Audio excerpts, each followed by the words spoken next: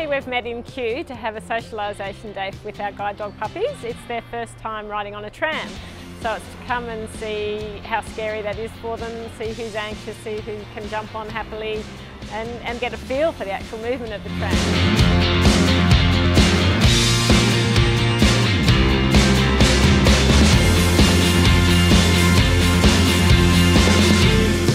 Scotty was actually really good getting on the tram. He didn't hesitate. He, full of confidence on.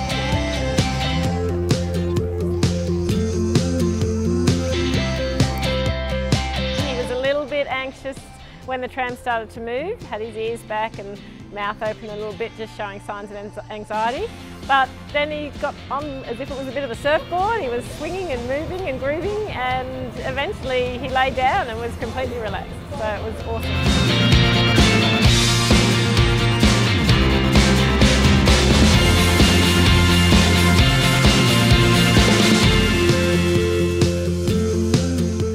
I think for Scotty's training, being confident with trams, it's just another step in his progress with hopefully becoming a guide dog. The person he works for could go on a train to work or a tram to work, and as long as he can do that confidently, then that gives them that avenue to life to get out and be free themselves. So